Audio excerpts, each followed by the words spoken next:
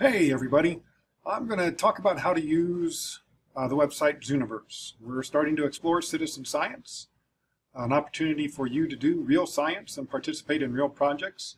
We'll be looking at Zooniverse and SciStarter. I'm going in through the maroon class, but you can do it through gold class. It doesn't really make a difference.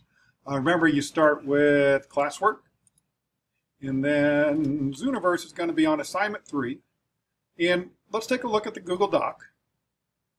What it shows us is that you're going to need a list of 3 projects, and I want you to write a description of your favorite project, one that you might want to participate in. We won't start participation yet unless you just want to.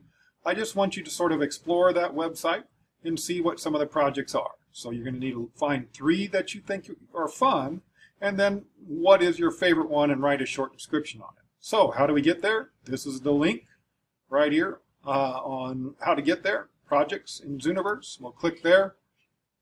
Takes us to this page. Right, all types of information on in this website. Zooniverse has been around for quite a few years, and they have lots of projects for people to get involved in to do real science.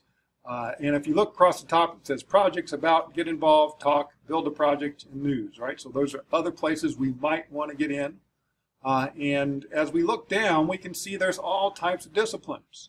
Right now it's clicked on all disciplines, but you can go through, you can work in any of these, even though you may have chosen nature, the earth or space. You can work in climate, you can work in history, you can work in language, you can work in literature, you can work in medicine, right? There's all different types of areas of science that you can participate in projects. So you can either just scroll through all the projects as you go down. These are thumbnail images of those projects. And you can keep going page after page. Click on the number and you get another set of projects. Right? Baby sounds, all types of different things. So lots of different things. I'm kind of a space guy right now, so I'm going to click on space.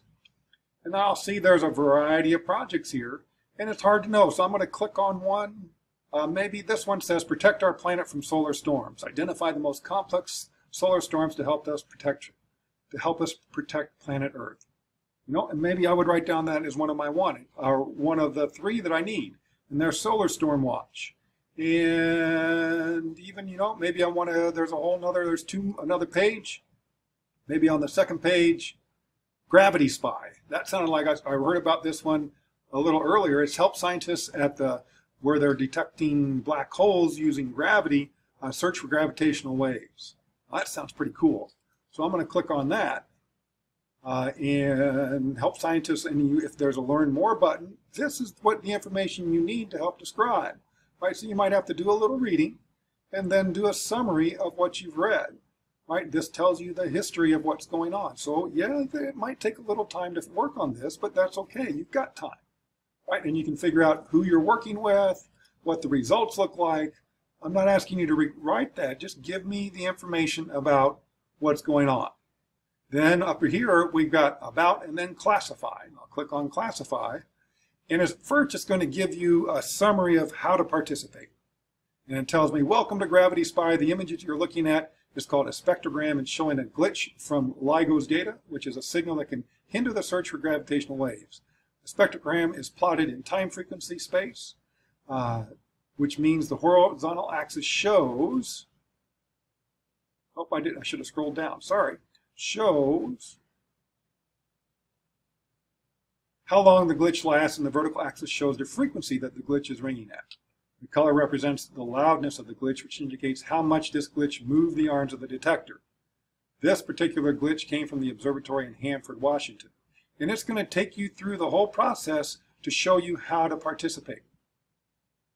But right now, all you need to do are those 2 things. You're going to be looking at projects, right? A list of 3 projects I'm interested in, and then write a description of your favorite project. Later, we'll get into figuring out how to participate. If you want to take the time, you can figure out how to do it, but don't worry about that right now. Right? So 3 projects you're interested in, and a description of your favorite one. Right? So if you remember, once we got there, we were at the projects page.